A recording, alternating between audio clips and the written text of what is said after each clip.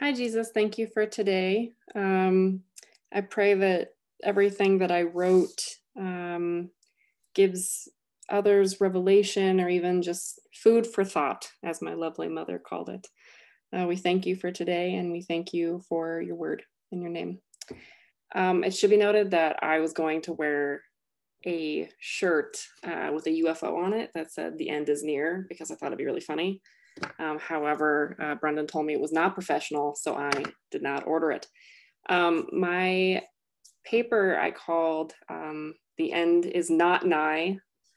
I love to poke fun at people that say that the end is nigh with their little, picketing sticks. I will say that writing this was easily the most difficult thing I've done so far. I don't know if the rest of you feel that way, like especially since every year we've had to do something, but this one was just it was a challenge to say the least. I am an opinionated person. I'm an Enneagram 8, so that means that I'm aggressive with my opinions. So this was really good. It brought me a lot of clarity on a lot of things, and yeah, it was just good. So basically what I focused my thesis on was comparing Jesus's teachings in Matthew, specifically Matthew, because Mark and Luke are pretty much the same, but comparing Matthew 24 and 25 with the book of Revelation. My bachelor year, which was 2 years ago, that's weird, I was really nervous because I chose the book of Revelation and I didn't want to talk about those opinions. I was like, I don't want people to know what I believe. I just want to go through my life without ever having an opinion about it. And so I wrote about like the doxologies in it, which was neat, but I knew God is a jokester with me. And so he knows that if I don't want to deal with something, he's going to make it come back around and bite me in the butt. So this was that moment. So honestly, the biggest reason why I wanted to write about this is because, especially right now, we're seeing a lot of people claiming that this is the mark or Jesus is going to return tomorrow because everything is just so bad. And number one, it's not that bad. It's going to get worse for sure. But if Jesus came tomorrow, I would not have a problem with that. So it's just really, it was really on my heart. I'm tired of the fear. I'm tired of the fear mongering. I'm tired of media and people who really truly believe that these things are biblical and that these feelings are biblical.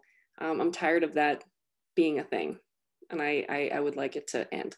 So my paper is basically me giving food for thought, looking at the language. I know you guys are shocked, but looking at the Greek and the Hebrew and seeing what these words actually meant, because so much of what we believe, especially with end times, is all up for interpretation and mistranslation.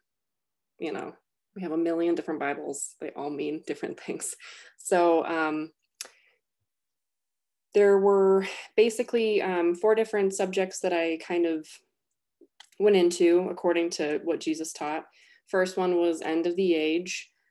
Second one was his return. I did the idea of judgment, and then I also talked about new heavens and new earth because I know nothing about that. So that was really fun. It's important to know that when Jesus says end of the age, like when is the end of the age coming? Well, these things have to happen. Age can mean a lot of different things. And so for the sake of me talking right now, we're going to just assume that it means the end of the end. Age, we're not going to assume that it means 10 years, 1,000 years, tomorrow. We're going to just assume it's just the end of the end. Something really important, I think, just to kind of give a baseline of where I'm at with everything, is that in Luke, when Jesus read from the book of Isaiah, I think it was chapter 4, I think, he rolled up the scroll before Isaiah talked about the day of vengeance. And I think it's really important that we realize that because Jesus didn't want that fear in those people, it means that he also doesn't want that fear in us. The day of vengeance was something that was kind of termed as like a concept of chaos. And so Jesus didn't want to put that chaos in these people. What's the point? He didn't come to create chaos. at this moment. So just something to think about. With the end of the age, like I said, age can mean a million different things. I think it's really important to think about, if the end is coming, we have to understand God's intent for the end wanting to come. And we have to understand what it should look like in the world that God would say it's time. I think that's really important. If we're going to understand the idea of all of this, we have to understand kind of from God's perspective what he would probably theoretically like to say. I'm not saying I know God's brain. I do not know God's brain, but theoretically kind of what he would want. If you think about Genesis, our original intent for humanity was to be with God in Eden, living this loving communion relationship with him. But we got kicked out, which led to us having to deal with death and sin. And the entire intent of the end times, any end times theology, is to get back to what it was originally meant to be. Really, really important.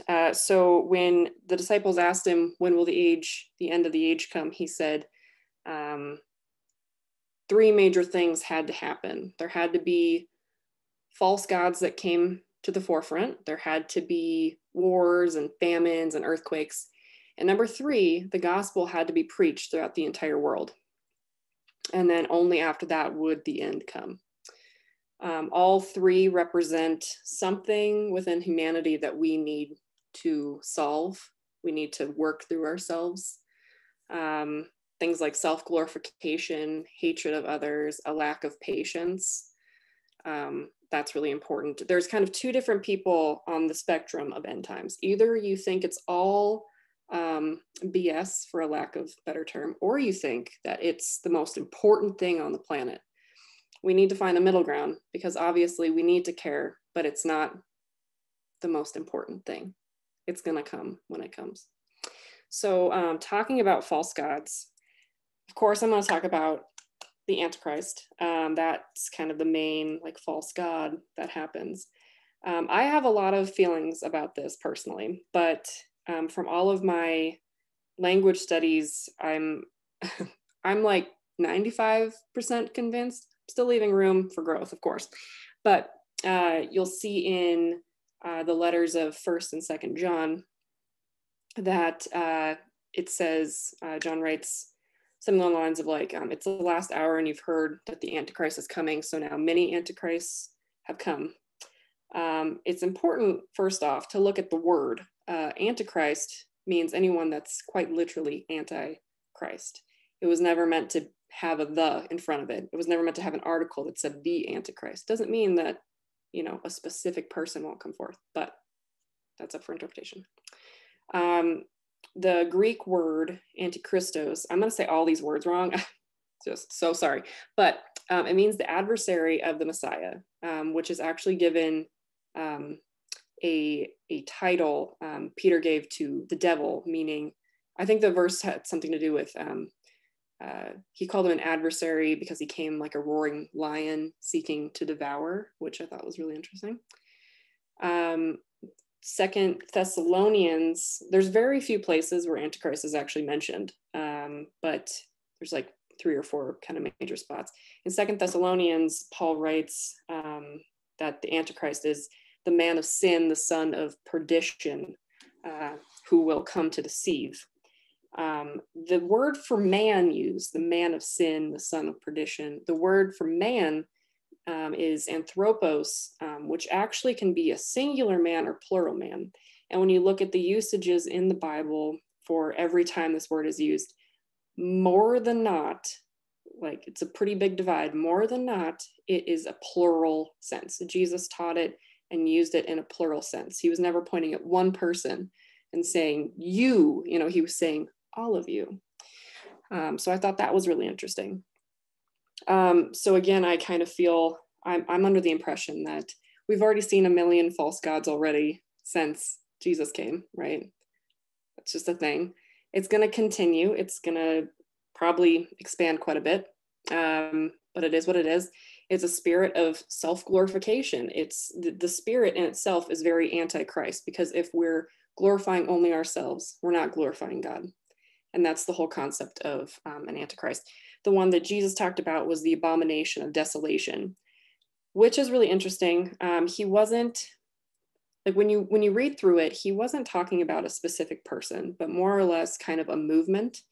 The words for abomination of desolation, I'm not even going to attempt to pronounce them because they're just a lot of vowels, but it means a foul thing of idolatry that will lead you to a desolate emptiness. Like, how crazy is that? When you believe in a false god, you have this foul thing that's an idol, and it's going to lead you to nothing but emptiness. So what Jesus was saying in Matthew 24 in regards to abomination of desolation, he's saying, if you believe in a false god, you're never going to be filled. There's only one person that can fill you, and it's me. So that's really, really, really important. In Revelation, to tie it into Revelation, chapter 19 talks about the false prophet being taken with the beast into the pit of fire. The false prophet is a singular word that's used, pseudo-prophetess, I think. But again, it's more of a spirit or a way of being. In a couple of chapters before Revelation 19, John writes the idea of they are the spirits of devils. So again, Satan, it is important to note, Satan is not the false prophet. Satan is not the false god. Two completely different things to dive into another time, but it's really important to remember that they're two different things, two different meanings, and they both get destroyed, so it doesn't really matter. They both have a really unfortunate ending, but great for us.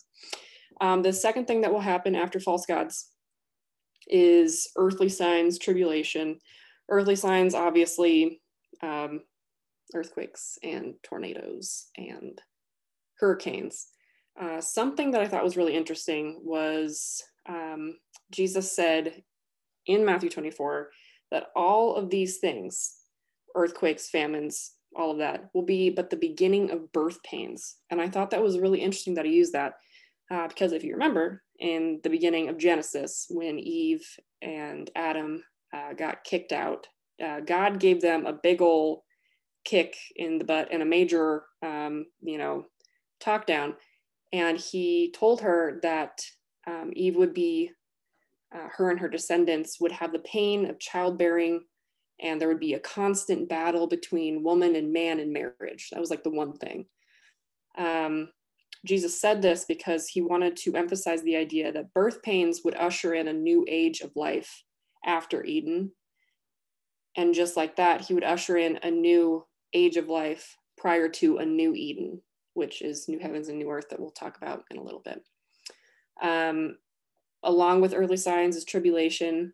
Tribulation is not the same as punishment, nor is it wrath. Tribulation is meant to allow us to grow. We can't grow unless we're under pressure. It's kind of like, I kept thinking about when you have a sidewalk and there's flowers, they always manage to grow. And it's because of that pressure underneath the earth that they're able to escape. Well, that's a bad way of wording it, but they escape to the surface to eat some sunlight. So tribulation is nothing to be scared of. We will always go through tribulation, but this is going to be substantially more intense. So prepare yourselves. The third thing that has to happen before the end of the age comes would be that the gospel has to be preached.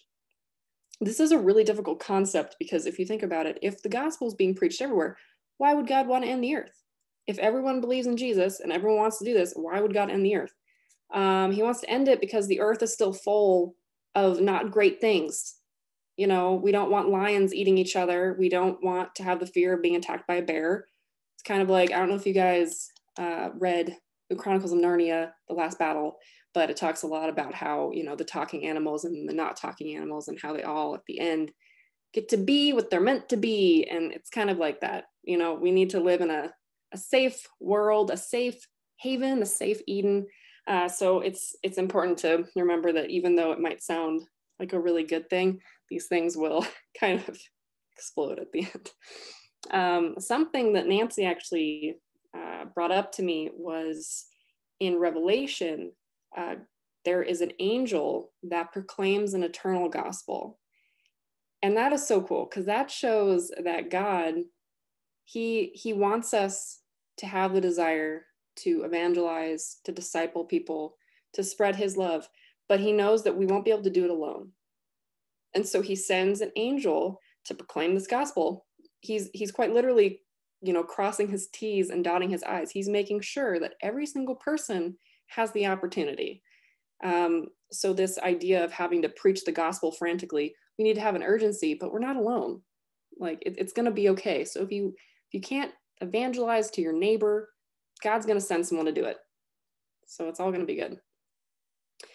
Something to remember too with, God being with us through this process is that, Jesus preached that he would leave the 99 for the one.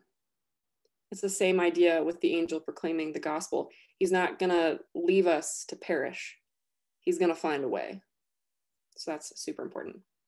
The second portion after the end of the age happens, he returns. Jesus returns. That's so exciting. There's a couple things here. One of the major things is that it says that he's coming with the clouds. There's a million things that this could mean. Jesus could quite literally be riding a cloud shaped like a horse. I don't know. He could be floating down. He could also be in a thick presence. The Shekinah is what Nancy always refers to it as, the presence of God. Or it could mean the coming of the judgment of God.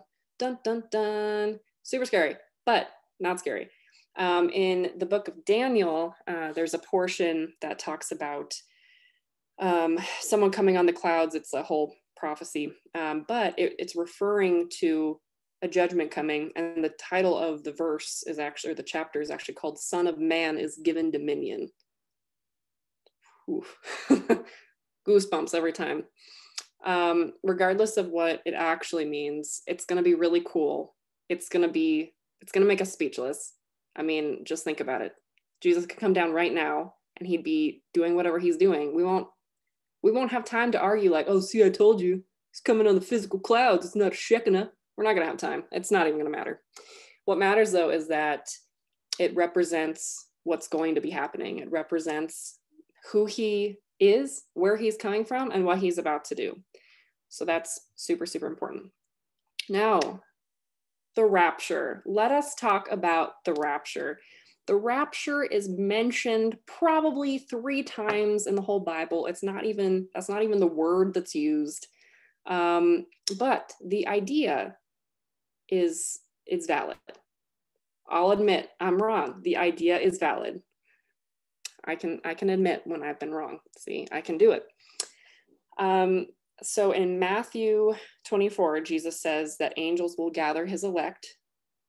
The word elect means those picked out and chosen by God. 1 Thessalonians says that the dead will rise first, followed by those who are left, and they'll be caught up in the clouds. Caught up means to be seized or plucked. Okay. 1 Corinthians, Paul says that we will be raised imperishable and will be changed. Raised imperishable means to be awakened from death to a non-immortal or non-corruptible, immortal body or being. And the word changed actually means to exchange one thing for another and for that thing to cease. And so the big point of the rapture, and we're not going to be sucked up by UFO beams into a mothership. We're going to be changed. That's the thing that matters. It doesn't matter if it's a mental or a physical change. What matters is it's a spiritual change. It's this thing that's going to happen within us that is a transformation of who we're meant to be, of a better us. And that if there's anything that you pick out of what I'm saying, it's that. It doesn't have to be, this, left behind movie kind of a situation. It's just something that's going to be very peaceful and something that just happens. Kind of like, I kind of picture it like, when Jesus was transfigured. It just happened. It was peaceful. It was amazing. And it was just this feeling of like, I get it now. So it's important to know that the order of things that happen, they're all over. There's really no order. It could be any order first, really. But something that will either coincide or come after or before is the fact that Jesus will reign for 1,000 years. Now, I love this part, okay? Because every church I've been to, pretty much every sermon I've ever heard only talks about, the kind Messiah who died for our sins. But Jesus, oh my gosh, guys, Jesus is this king who will kill death itself for his war-torn people. He is this absolute crazy person who is a horse-riding, judgment-giving, fire-eyed Messiah who has like a robe of blood, which is disgusting, but he does. And he has a sword for a tongue and a huge thigh tattoo that says, King of Kings, Lord of Lords. Like, this is crazy. Like, just picture it for a second. That's my God. That's him right there, right? It's a God that has come to not mess around. He's here to not settle for less. And he even said in the Gospels that he did not come to bring peace. He came to bring a sword. And that was what he was talking about. During this time of crazy king warrior Jesus, a lot of things happen. Death dies, or I guess not death, the false prophet gets thrown to the fire, the beast gets thrown to the fire, Satan gets captured, all this good stuff. Something though, the millennium, right? 1,000 years. We have to think about, is it an actual 1,000 years? Is it 1,000 years in God years? Every time I say that, I think dog years, and it just makes me laugh. But is it 1,000 years in God years? Like, what is that? At the end of the day, it doesn't matter, because it still signifies that something's going to happen in that period of time, whether how short or how long, that is different in God's economy. It's going to be different in the earth and in heaven. Something's going to happen. It's going to be a light switch. And it's going to be cool if, you're a believer. If you're not, it's going to suck really bad. So, try not to rebel too much. The important thing is that we'll be living with Jesus. It's not this thing where Jesus is, the king and we're reigning. We get to reign with him. And that's something to kind of ponder, is that this idea that we get to hang out with Jesus. It's so crazy. It also says to be ready a million times in the Bible. It doesn't just mean, prepare, have urgency. It means be ready. It could happen at any moment. It could happen when you're getting your car washed. It could happen whenever. Judgment. Let's get to judgment. Judgment is not something to be scared of. Nancy put this little thing in my head, like, should you be scared of judgment? And I never really thought about it before. And I think it's really important, especially the degree that we're getting, that we understand that judgment is not something to be feared at all. It's something that we should look forward to. Judgment is not wrath. Period. Amen. It is not wrath. You think about what happened with Moses and, the Hebrews and the Egyptians. When God told Moses that he was going to bring judgment to his enemies, right? He didn't mean judgment on the Hebrews. He meant judgment on the Egyptians. Now, did the Hebrews have to deal with a bunch of stuff because the Egyptians were mad that God was punishing them? Yes. But that doesn't mean that God's judgment and wrath was on them. God's judgment was for Egypt alone. Period. Amen. Not for the Hebrews. That would come later. But it's important to understand that it's not wrath, especially if you believe in him. Judgment is meant to be a giving critique. It's meant to be something that you share together because you know who you are, you know who he is, and you know what it's all about. You know that it's all going to be okay. Judgment's not meant to be scary. The word judgment in Greek has about 20 different meanings, but they all kind of show what God's intent was. The act of judging means to separate the good from the bad. Horrible way of putting it, but good from the bad. God separates his believers from those who don't believe in him, and he chooses to believe and be with his believers. He approves of their heart and he determines their righteousness, and he allows them to rule with him. the word judgment means all of that, which is crazy that it can mean that much, but that's how it is. Much like how the rapture is meant to end our physical bodies, judgment allows us a way to understand our new eternal life. It allows us that kind of open door, that open gate to like completely live like that. With judgment comes the mark. Dun, dun, dun. First, it's important to understand that the mark isn't going to be an issue for people that believe, like true believers. It's not going to be an issue. John very clearly kind of writes it in Revelation that it's meant to be just a reminder or like a warning, like, hey, just so you know, this is going to happen. You don't have to worry about it. It's never meant to be something scary.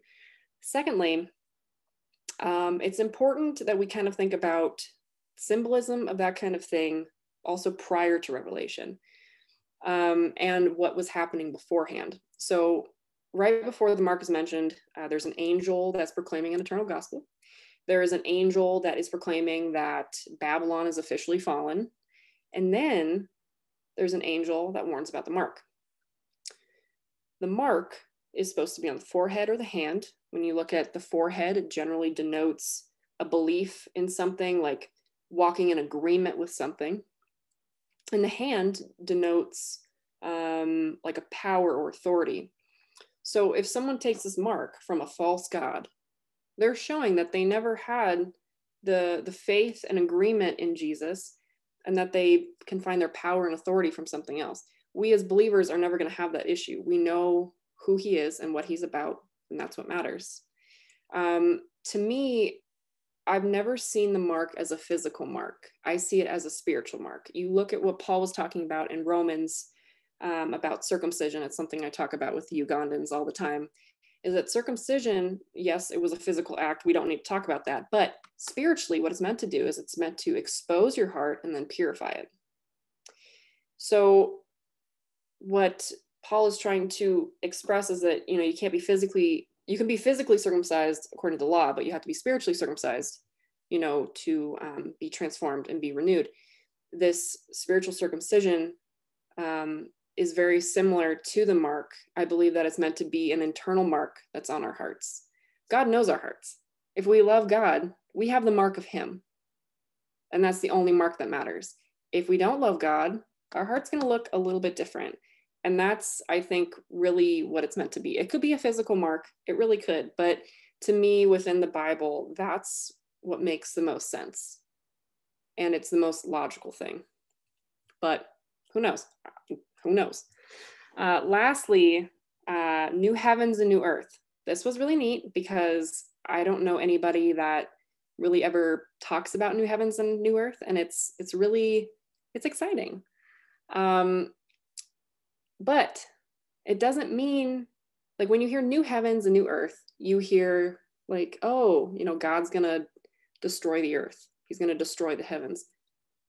No, why would a God who puts so much care into a people and into a world that he would just suddenly be like, nah, I'm good, let's restart? Like, that denotes that he made a mistake. That means that something along the way, something went wrong, and he wants to rectify it. New heavens and new earth is a renewal. It's always meant to be a renewal. You know, you kind of think about, there's a movie, I can't remember what I'm thinking of right now. It might be Chronicles of Narnia, where, you know, it's like the winter and then all of a sudden it just gets warm and all the flowers are blooming. You know, it's just like this like wave, like the Holy Spirit just washing over everything, and all these things bloom and all the cats are meowing and all of that. It's meant to be like that. It's never meant to be this really destructive thing. The other word that is used in Revelation is that the new heavens and new earth will pass away. This word pass away means depart. It means like two ships in the night, they're going to pass right by. We'll never see it happening. It's just going to happen, and it's going to be beautiful. It's not meant to be scary. It's not meant to be like, oh no, you know, I hope he doesn't destroy my favorite forest. Like, no, it's just going to be this beautiful renewal, this refreshment. That's what it's meant to be.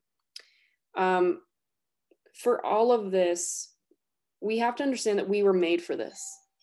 It's crazy, but we were made for this. We were made to have this communion with God. We were made to have Eden. That didn't work out. And so he's going to find a way to make it work out.